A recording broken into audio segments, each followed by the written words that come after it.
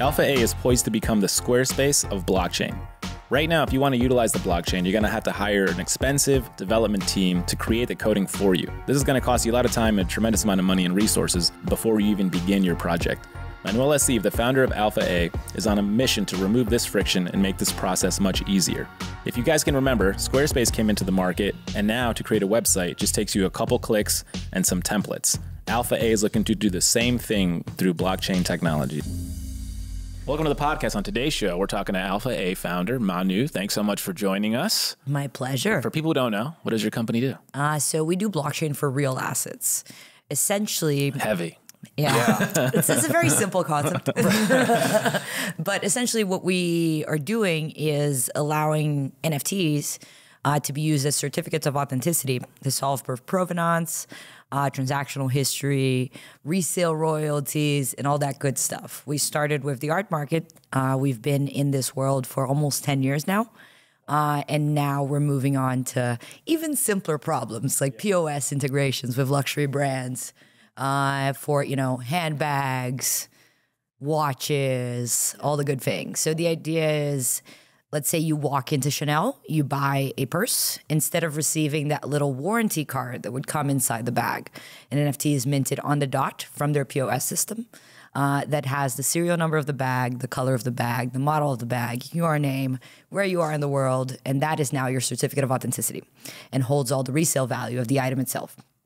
That's awesome. And is it something that, is it like a layer, like a SaaS? Is it a SaaS business that you're pursuing? Platform, 100%. Okay. And so the reason I wanted to talk to you is for multiple reasons, but one, it's very personal. This is it's a whole new world, right? And so I think people, let's say most people today understand what the blockchain may be. And then how do we bring that to the daily consumer, just like the everyday company? How do we bring it to people like me? And the way to do that is to do it through SaaS, where you guys sort of take care of the hard stuff. And so you used to have to build your own website using HTML. Then other companies started, WordPress started, which is now like awful, and then Squarespace. And so you don't need to be a coder to have a website, and you can have a website in a matter of minutes. And so what you're doing is kind of enabling people to play in the blockchain, leveraging all that amazing technology, but you're the layer on top of it. And so you take care of what I would call like the hard stuff. I'm going to hire you. That's it, though, right? Yeah, you're just explaining to us in like layman's terms. But the thing is, so we've been having a lot of these conversations on the podcast where there's people calling, it's interesting, they're like, it's Web 2.5, where the human being who doesn't have a wallet, let's say like your average street artist who doesn't have a wallet, to your point earlier, it's like, are you really going to explain MetaMask to them? Are you going to, who's going to, like, are you going to keep a copy of their secret passphrase? Yeah. Or are they going to be, left to do it? And then how do they transfer the money? So it's like a huge learning curve today. Yeah. So Coinbase kind of like started with these native layers, right? What they did was nobody wants to know what's going on inside the hood. They just want to go and use the technology. They want to know it works. They want to know it works. Yeah. And so, think of us as, as you put it very well, a SaaS platform. Think of us as Shopify for NFTs. So what we did is we got rid of the MetaMask wallet and we built our own native layer, which allows us to provide a framework that makes it super simple for anyone to go in and mint an NFT associated to a physical or digital asset. So as I brought here, this is an example of one of our QR codes. It's a little bit bigger than our usual QR code because this is something we put together for an event.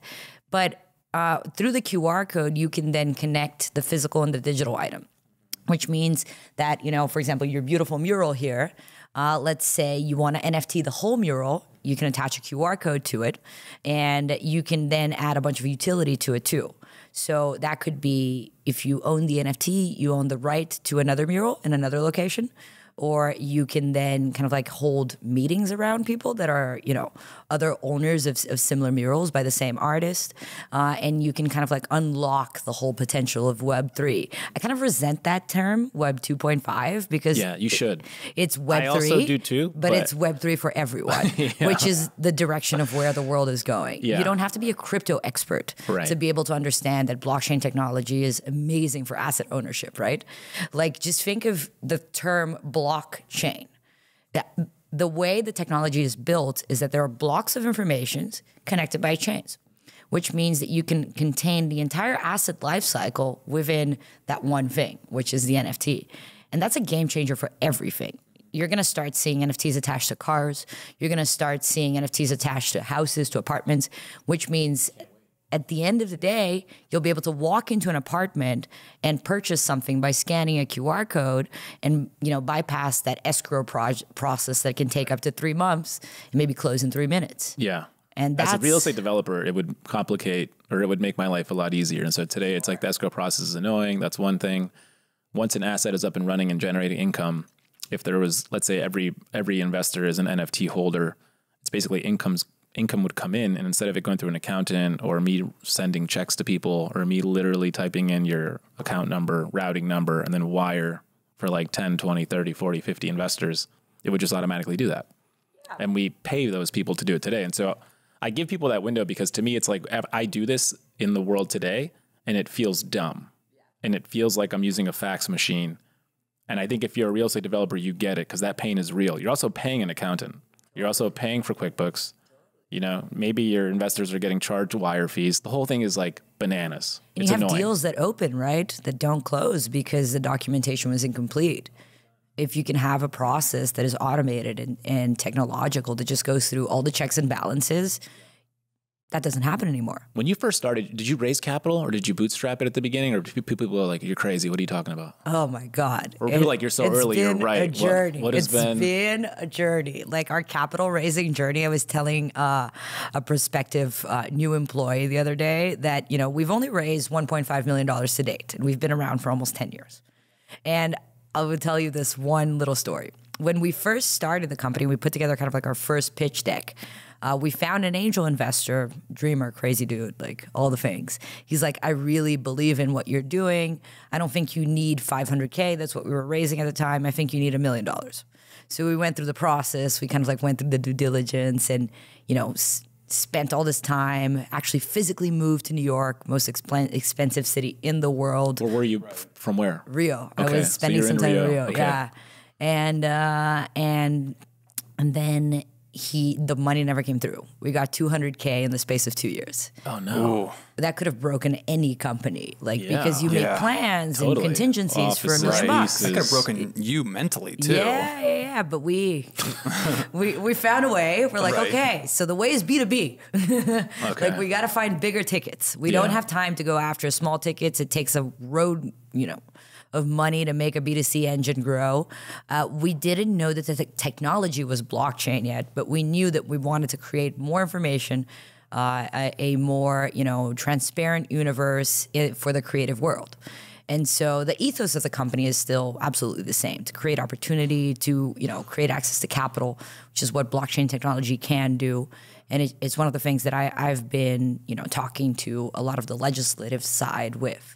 I got brought in by some of the Silicon Valley funds into the state and federal committee for blockchain. So I've been consulting with, Senator Booker, Senator Gillibrand, the officer of the governor. And the things we want them to know is that this technology doesn't see color. It doesn't see sex.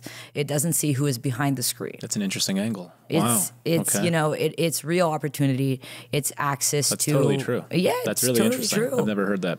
We'll be right back to the episode after this quick break.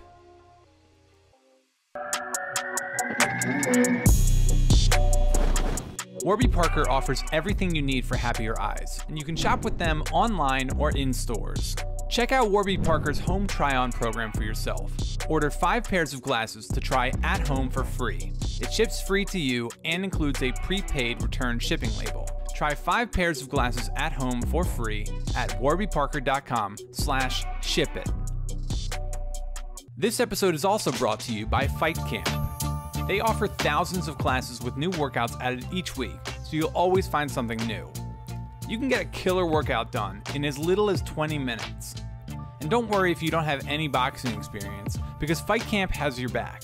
They've created programs specifically designed to teach you the basics of boxing and kickboxing, so you can build a strong foundation. Fight Camp even comes with all the gear you need to start boxing from home, including a freestanding punching bag, boxing gloves, quick hand wraps, and smart punch trackers that provide real-time data during your workout. So head on over to joinfightcamp.com/startup-to-storefront and get free shipping with your first order. Now, back to the episode.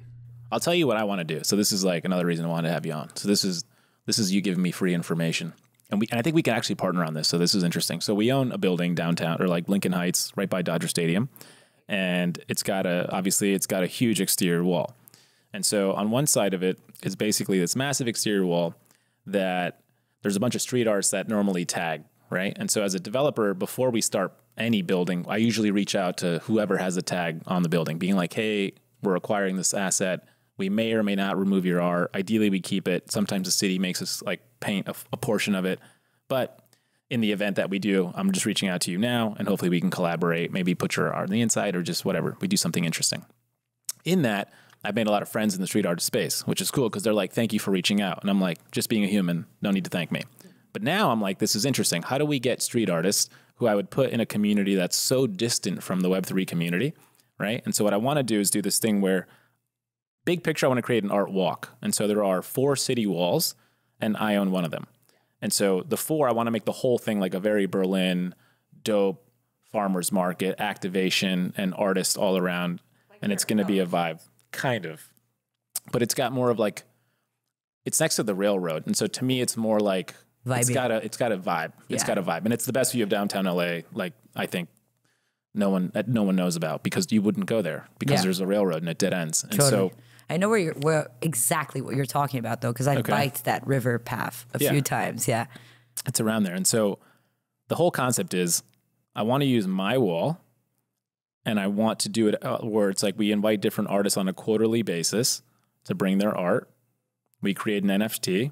The NFT funds it, right? And so we do some marketing. We do this thing. We basically put a year plan together saying like, James Peter Henry is doing this quarter. This artist is doing this quarter. This Peruvian guy is doing this one, right? These Mexican-American street artists are doing this group, and like this is their vibe. And we do it on our wall, but they get the residuals also, right? And so in this, you become like the SaaS platform that allows it. So I don't have to hire this dev team. That's exactly what we're here for. So we'd set you up with an institutional profile, which is available for companies, galleries, museums, etc. Right now, we're doing something very similar for a few Burning Man artists. We're doing funding for Habai Kozo. We're doing funding for Laura Kimpton. And for Laura Kimpton, it's even more complex because we actually built a 3D version. Is she with like Kimpton Hotels, or is that? No, she does the giant letters. Believe, love. Oh, got it. Sorry, okay. Yeah, she's a big Burning Man artist, literally. Okay, yeah. And her story is amazing. She struggled with mental health most of her childhood because she was an undiagnosed dyslexic. So she had serious learning disabilities and was called a moron in class and, all those things that kids do unknowingly, right? Yeah. And so after she dedicated her entire practice to words, once she was finally diagnosed, because words are so powerful. Yeah. And we paired her with a company called Blue Fever, who is developing a safe internet space for teens. And we put together an NFT for both of the companies, benefiting Mental Health America. So it's a digital version that... So you're matchmaking. You're doing this too. We do that too. That's pretty deep, yeah. That's more of like a passion project as well. The NFT for good side of the business is so important. And there's so much capability to fund. As you said, you could fund a wall. You could fund a giant installation. You could fund... And you can build in such cool utility features that, maybe the person that buys your NFT that's going to be funding the production of that wall also joins your street art club. So they're invited once a month to come to the art walk. They get like a free drink. They get, whatever you want to build into that community. They get a voting decision on, who the next artist should be. They get to meet their peers, which is what everybody just wants to belong, right? Yeah. There's a great quote from Mark Andreessen from the beginning of the 90s talking about what Netscape did. And so the whole point is the internet grew at a pace that nobody had ever seen before. And it made no sense. And so Mark Andreessen was like, people just want to belong. They just want to be part of something that is bigger than themselves. And that's what Netscape did. They allowed people to communicate no matter where they were in the world, whatever system that they were operating. And so we're seeing something very similar right now happening in the Web3 space, not the Web 2.5 space. And the Web3 space will be complete once everyone has access to the technology. Once you don't need a developer to go and build out, whatever it is for you to mint a smart contract. Once you can just click on the Alpha platform, pay $10 a month for 10 tokens, which is what we charge for the emerging plan, and just start, you know, minting your own tokens, doing your own projects, connecting with your own community, you know, providing like physical giveaways as well. As I said, this is the token for our DAO. It's a physical bracelet. And so the token for your art wall could also be a small scale poster. And maybe every time someone funds one of the projects, they get a miniature. Yeah. Yeah. We're playing with all that. We can put that together. Yeah. Yeah. I need help. What's the hard part that you've seen? Is it the people thinking about the utility? Is it people following through?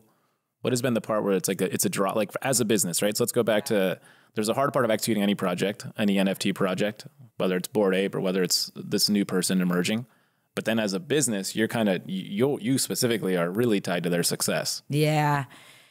So as I said, we're Shopify, right? Which means we do want our clients to go well, but you know, we're providing an infrastructure and we're providing the best infrastructure possible. We're providing these event pages, we're providing shareable links, we're providing embedded products that you can throw onto your website. But I think the biggest challenge right now is interchain interoperability. Like as a company, and what does that mean? Let's take a step backwards, right? Like blockchain, there are several different chains that are around. There's Ethereum, which is a very popular one.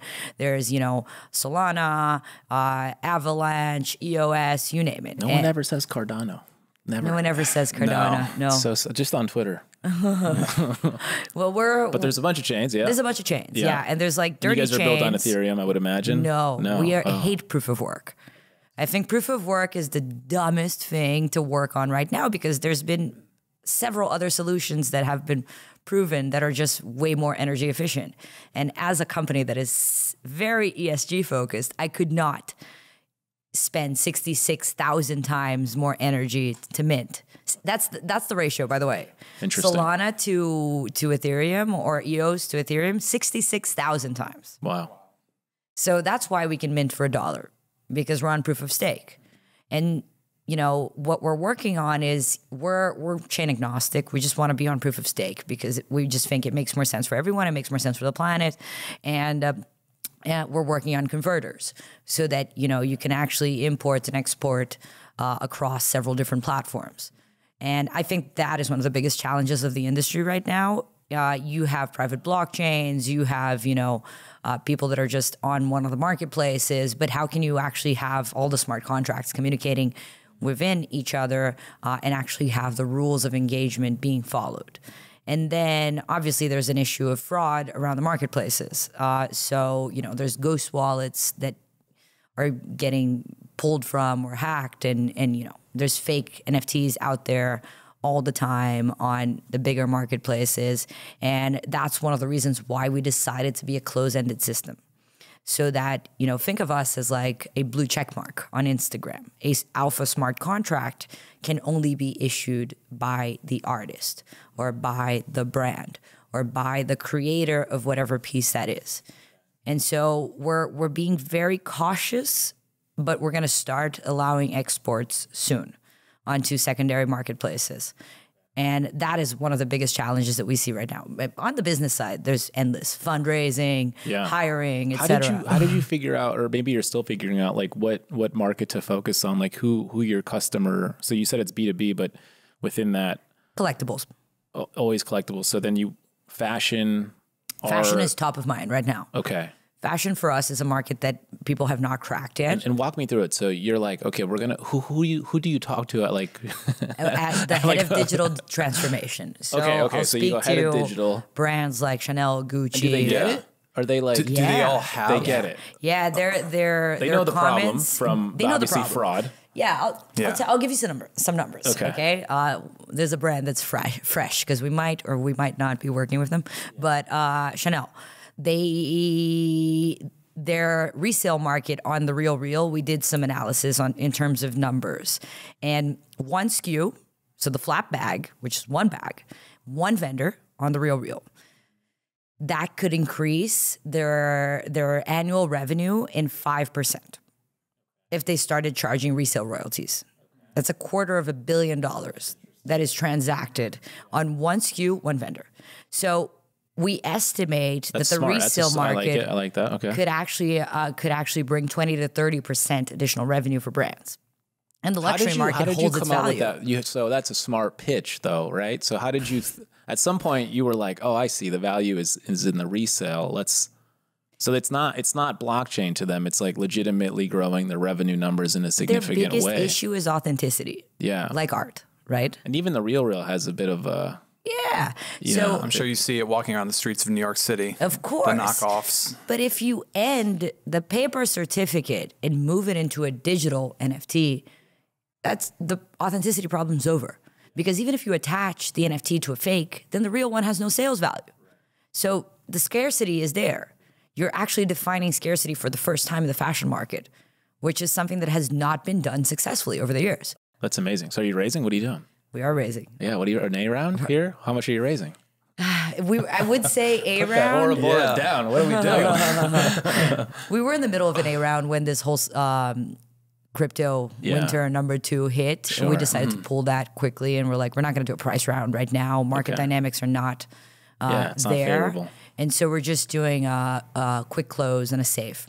So I'm curious to hear your thoughts then about the future of crypto. Like we are in a crypto winter 2, as you put it. And I'm curious about how long you think that will last for and what would be the instigator for coming out of it again.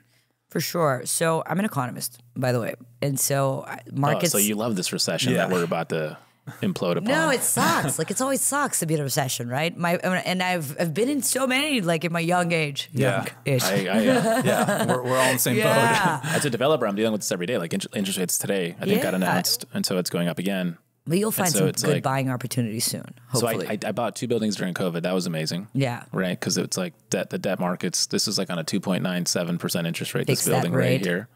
Yeah. And so it's like, but now every day it's like 6, 6.5, 7 for commercial development. Yeah. And that's only going to go up. And so I think by November, the world will know. And then I think by February, we'll feel it. Well, the Fed's going to stop at some point. You think so? I hope so. They're not going to like neck us. Jay Powell's all about the light touches as opposed to like going too far. I'm a fan. Look, I get it. I just think it's not going to stop until February. That's kind of that's where I'm placing my bet. March. I go March. Yeah, but you know these cycles are usually 2 years, right? Yeah, exactly. That's how long it takes. Exactly. So if you have enough cash to weather the storm, you're good. You're good, and you have to be opportunistic. Like in 2020, we ended up doing an equity crowdfunding raise and raised $120K in a month and a half because I was scared. Like I had all my investors calling me up saying, you know, the world's going to end, COVID, blah, blah, blah. And it ended up being the biggest period of growth for us. Totally. We blew up during COVID. And so it's kind of like, you know, blood on the streets. Yeah. Go and buy some stock. Yeah. Like there's so many interesting opportunities right now in the market. Even Solana, I picked up some Solana recently. Nice. I haven't been a big crypto investor, like I have to say. Like this was the first period that I actually started buying crypto. What made you want to be on the sidelines, and then where were you like, oh, this is the right time? One, I wasn't really sure of what the utility behind the coins was. Now I have a clarity around that. Like, you know that if you Solana, I'm really bullish on Solana. I think they're doing all the right things. The development is super easy. And, you know, there's going to be a lot of projects that are coming out of it. They're way cleaner. They're already on OpenSea and on most of the marketplaces. So there will be liquidity behind that. And it's just a better way of doing things, right? Then, you know, Bitcoin has proved itself a store of value. It's a way to transfer funds across different geographies. Like even if you do see kind of like tightening of monetary conditions, you see governments getting into little fights, which makes it usually harder for you to move capital around. Right. You just move your Bitcoin wherever you go. Right. And so there's a few things that made me kind of like change a little bit my mindset. But, you know, there's great opportunities right now in blue chip tech. Yeah. They can just go pick up and buy some apples. You know? Sure. Well, right on. Well, listen, tell everyone where they can find you. Find me. All the good stuff. Personally, I'm on Instagram, Manu Seve. But the easiest way is through the company. It's Alpha with 2 A's, so alpha.a.io. Alpha.a.io. I love it. Right on. Well, thank you so much for coming on the show. podcast. Well, thank you for having me. Yeah. That's it. Thank you. Hey, it's Owen and Oscar here. We just want to say thank you so much for making it to the end of the episode. If you want to see the full, uncut, unhinged, unedited episode, go check out our paid model on Apple Podcasts. We can't wait to see you again next week, and maybe Oscar will stay in my arms.